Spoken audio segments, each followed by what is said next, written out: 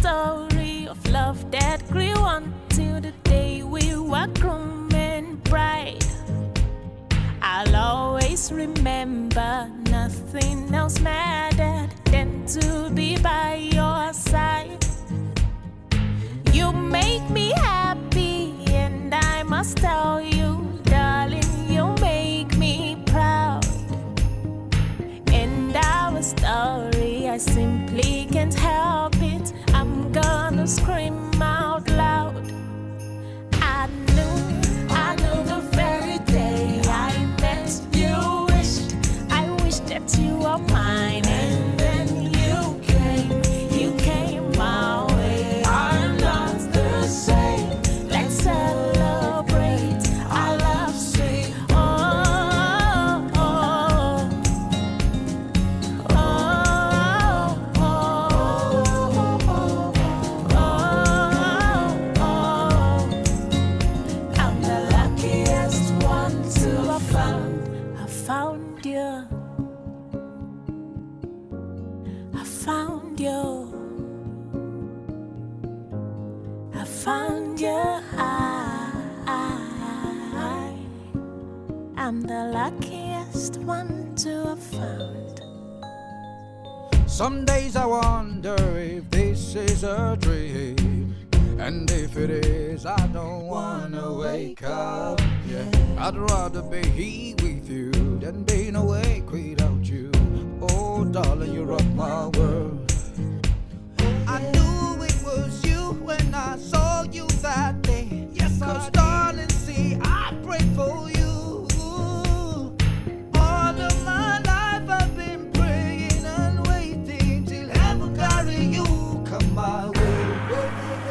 I knew the very day I met you, I wished that you were mine, and then you came my way. I'm not the same. Let's celebrate our love, say oh, oh, oh,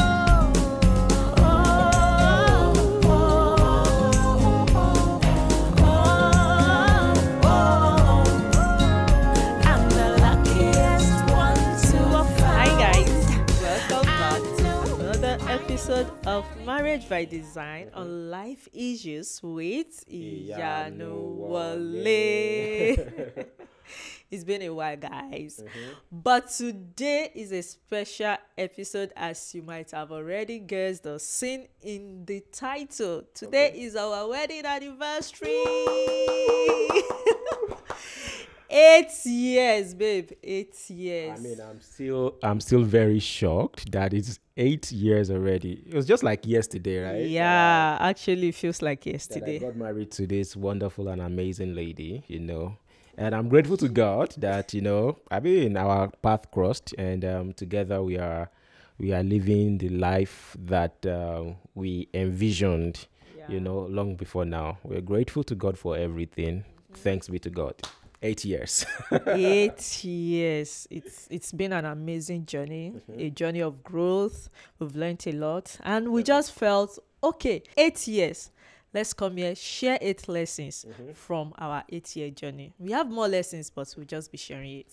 All right. So today we're going to be talking about 8 lessons that we have learned on our 8 years journey in marriage. Okay. Hopefully you'll find 8 reasons to be blessed today in the name of Jesus. Amen. So let's get right into it.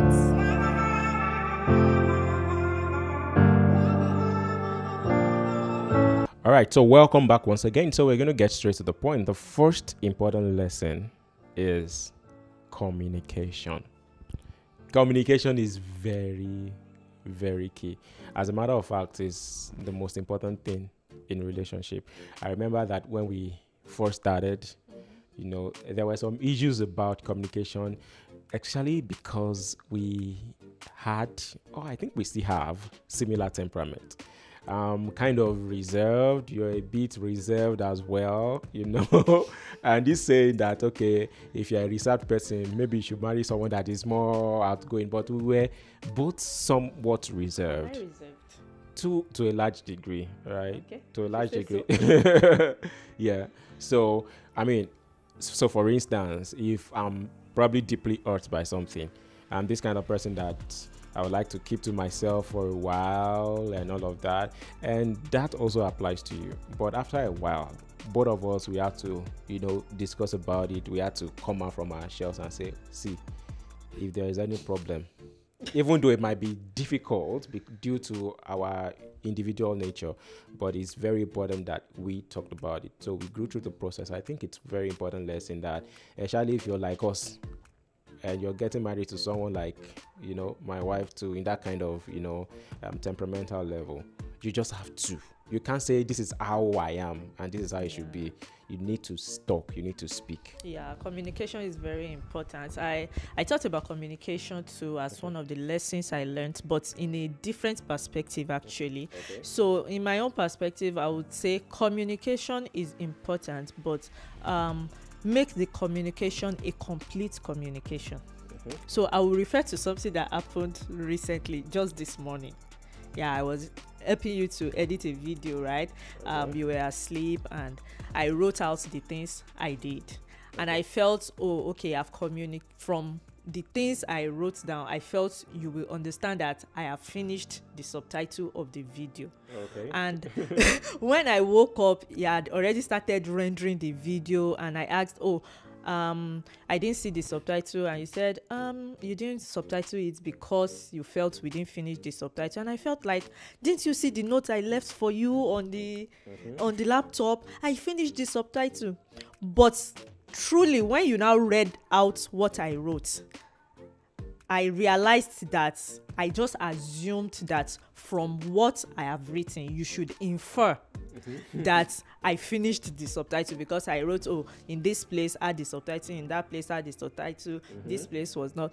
So I just realized when he analyzed what I wrote down that, truly there was no way in what I've written explicitly saying, I have finished the subtitle. Exactly. So that's brought it home for me that even though I was communicating, the communication was not complete, and that can breed problems and arguments and all that. So in your relationship, as in your marriage, as you're trying to communicate, make sure that the communication is explicit and complete. Yeah. Maybe something that I think that we've talked about that we've not implemented is having a day where we target village meeting, where both of us, we actually talk, based on things that have happened in that previous cycle, speak without getting angry. I think it's something that we need to implement now that we are getting to 8 years. And I think you guys should also do that. All right, so let's move to number 2. Okay, for me, one lesson I would say I've learned in these 8 years is to relate with each other with kindness and compassion. Tell me about it. Okay, so I'll bring out another story that happened, because while preparing for this YouTube video, I was wondering, let me think back, what are the things that have really happened and I've learned from. So I remember a day we were discussing, I think we were arguing about something, and suddenly you said something like, normally my voice is always I. That what is that normal?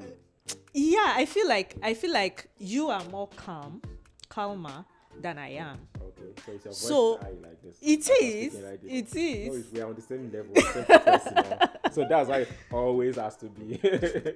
Okay, so the thing is, I feel like when I'm passionate about something, or when I'm trying to drive home my point, my voice is usually I, and it doesn't mean that I'm angry.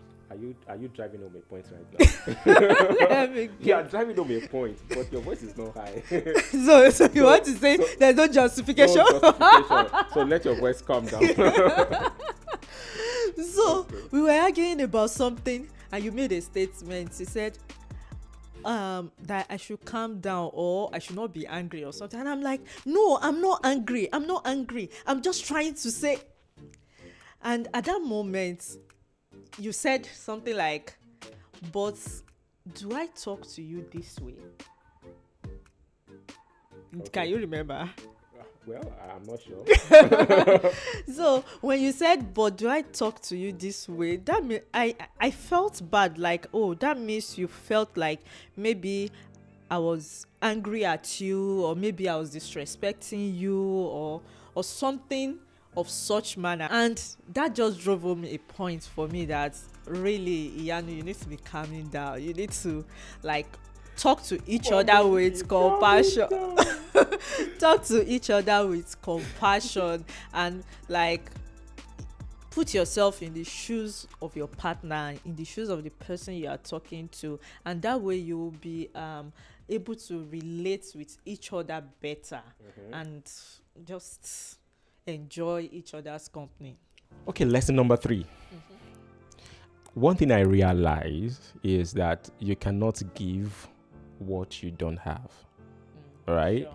I'm talking about parenting, something that I've learned through parenting. I mean, we are parents of a 6-year-old and a 4-year-old, right? Okay. Is it right?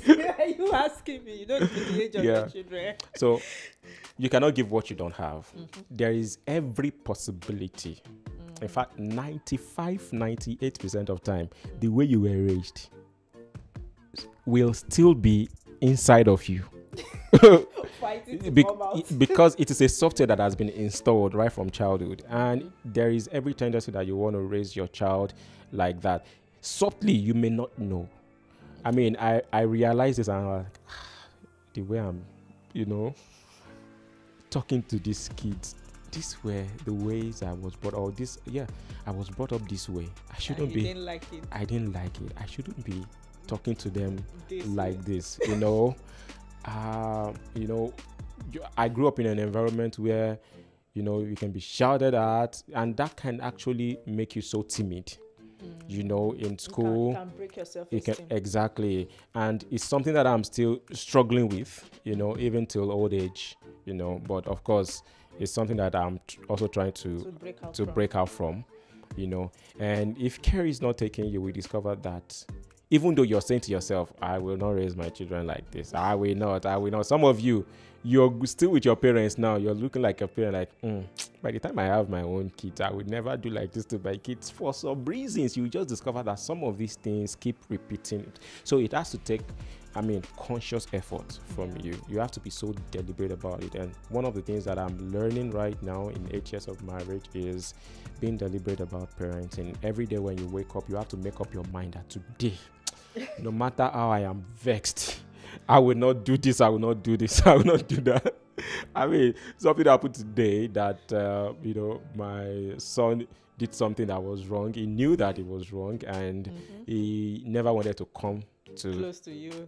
Come close to me, because normally if he does that, he said I rebuke him, start asking him questions. Why did you do this? Can't you do blah, blah, blah, blah, blah. And today I just called him, I hugged him, and I prayed for him. It was shocked. He thought I was going to spank him or something. He was shocked. And I feel that sometimes you give your children the opposite of what they are expecting. And that could create some bond. Yeah, he was really not expecting it. He later mentioned to me that when I came to your room, I thought Daddy would rebuke me, and that I said that was why you were pulling back, right? He said yes, and it's really made an impression on him. It's really made a difference, that action. I was not expecting that reaction, but the reaction actually brought a smile to my face. So that's something. So another lesson that I've learned on this 8 years journey is to realize that you are actually on the same team. It sounds cliche, but in everyday living, there are stuff that will come up that will make you want to feel like you are doing your part. Maybe your partner is not doing their part, or I'm not supposed to be the one doing this. You are supposed to be the one doing this. And if you don't realize that you are on the same team, you just end up competing and fighting as if you are doing your part. But the thing is, marriage is coming together and becoming one. And the Holy Spirit taught me this lesson one day, that I felt maybe you were supposed to do something and you were busy doing another thing, and I wanted to complain about it, and the Holy Spirit just told me that, do you realize they're actually on the same team? It's like a game of football. You won't say because you are playing 6 and the person playing maybe 8 or 7 was not in their post, and the opponent kicks a ball to that point, then would you say, oh, you are not, and you are there to catch the ball? Will you say, oh, you are not going to kick the ball and defend for your team just because the person that was supposed to be there was not there? But because it's a team effort, you will step in and just be there at that point and help the team and make sure that you defend your post. So that's just that just changed so many things for me. There are times that, oh, I would have wanted to say something and complain, and I would just realize, well, it doesn't matter who does it. At the end of the day, the most important thing is that this thing gets done, and we both benefit from it. So that's really a great lesson that I want everybody to learn from. In marriage, you are one. You are not your individual self any longer. So you can step in for each other at different points in time. All right, so now let's talk about lesson number 5. And I think this is very crucial. Now, when God created us individually, He sent us to this world for a certain reason, and that is what we define as purpose. Okay. Everyone is created with a purpose, whether you agree or not. You're created with a purpose. I guess the problem is just discovering what the purpose is, and that is why you have a lot of seminars about purpose discovery and all of that. There are so many reasons why, we are all created with a purpose. But one of those reasons is just to get us busy here on earth. You can't be on the surface of the earth and just come and then go and all of that. To get us busy, to keep us active for a divine cause. All right? And so when you get married, it's also very important that you understand this, because if there is no unity of purpose, the marriage is emptied, and that is what we define as boredom. There is nothing driving you. You're not working towards a goal. Some of the things that you can learn from, thriving families is the fact that there is a purpose. There is something that they're always discussing. There's something that they're always doing that is keeping them busy, apart from the fact that they are doing it for a great cause, which is divine, all right? But it's also keeping them busy. They can gist about it, all right? So, for instance, we are drama ministers. We can start talking about scripts. We can start plotting ideas. We can, if you don't have a purpose or something that keeps you going. You don't even have to get married in the first place. You're going to experience a very wonderful boredom. So it is very important that you discover purpose even before you get married. As a couple, if there is no purpose that is driving you, what are you guys doing together? That is why you'll see a man and a woman in different rooms, nothing to discuss. They are just roommates. Everything is dry and all of that. One thing to check is, what is that thing that God has called you to do?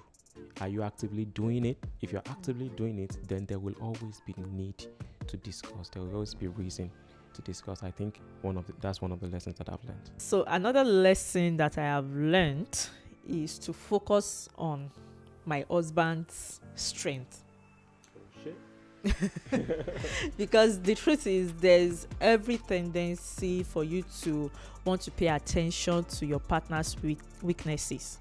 There is every tendency for you to be seeing what is not perfect in them, and there's a saying that it's what you pay attention to that become magnified and become bigger. So there's tendency for you to see maybe another couple, maybe a family friend or something, doing something that you wish your partner is doing, and maybe your partner is not doing it. But the truth is, if you look deeply, if you pay attention. There are things that your partner is also, your husband or your wife is also good at, that those other people that you are wishing your partner is like, that they are not doing. So for me, I'll make an example. For me, I appreciate the way that sometimes when I need help, you drop whatever you're doing and just attend to me and make sure that I get that help. Example was the last time that we went for photo shoot for our new movie that was coming out, and I had an assignment deadline. That was really a special thing for me, and I want you to know that I appreciate that. Come on. I appreciate that, and it just shows how you care for me and pay attention. And also, you know, people actually show their good sides on social media. Nobody will come on social media and talk about the negative things happening to them. So most of the things that we see, some of them are not actually real. Yeah. Some are real, some are not real.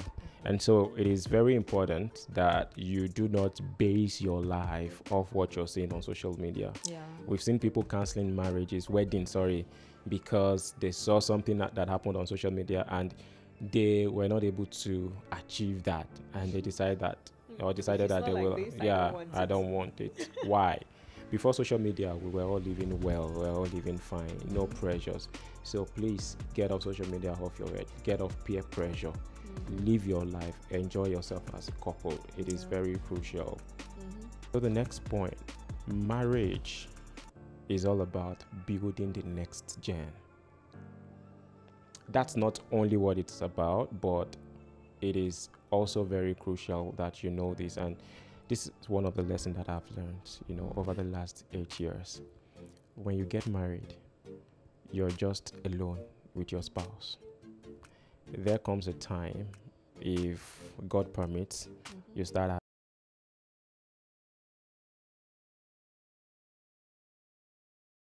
for you to ensure that you start training these children the right way they should go. And to be honest, that can be very, very, very challenging. Yeah. Most of the people that are in this part of the world that we are right now, they would always want to move because of one reason. They will say, I want to jackpot because.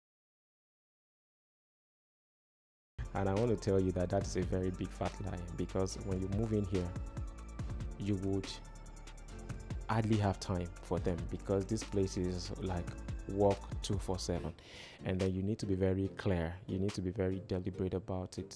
It's not always easy, you know, to teach these ones, especially because we are in a world where everything is open. They're in a school where they have access to media, they have access to movies, they have access to things that we need to always train them and teach them and all of those things. So it's one of the lessons that I've learned, that you're not on your own again. You have to now, you know, start catering for a future generation, somebody's mother, somebody's father in the future, you know, which is very, very crucial. If you fail in that aspect, you failed in a lot of aspects of life, and God will still ask you, this person that I've handed over to you, how were you able to train him? How were you able to disciple this person?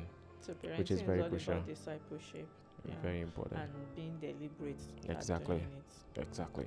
So the last lesson I will be sharing today on this 8-year journey is beware of overfamiliarity. Well, don't get too familiar with your spouse to the point that you take them for granted. Exactly. Or to the point that you both just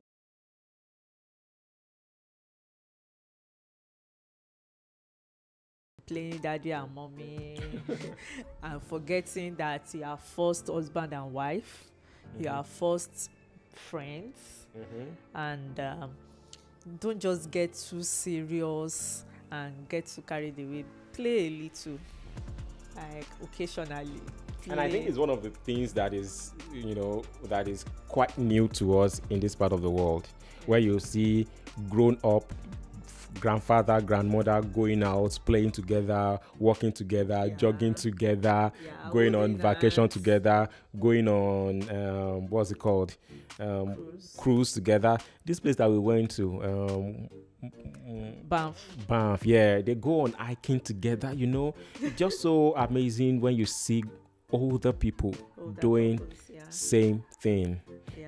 So you do when you were just newly married, and they are really enjoying it. You could see the admiration in their eyes, and the joy and the companionship. It's something that one has to create time for deliberately. You might say that, okay, maybe once every quarter or something, but apart from the ones that you are creating deliberately, even the ones at home on a regular basis, things that you need to do, take a walk together, play around, throw your pillows, do some certain fun things, because by the time you are older, by the time you are 70, 80, you only live with all those memories. So we've talked about lessons already, but above all, it is also very important that you put God first.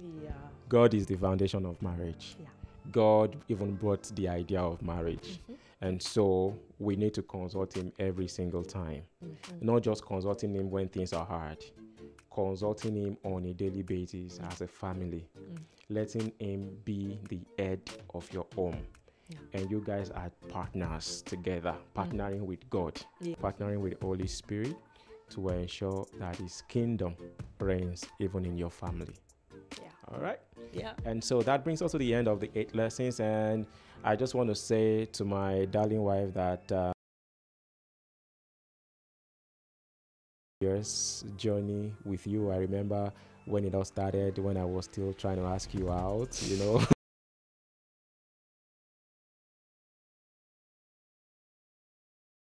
bosses together, to learn video editing. That was before we got married. And we are still editing. And we are still doing video editing today.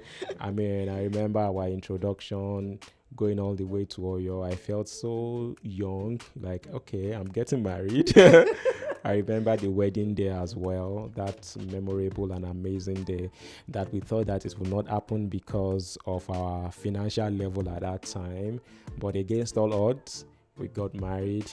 And 1 year, 2 years, 3 years, 4 years, 5 years, 6 years, 7 years, 8 years together, sleeping on the same bed. Sleeping on different bed.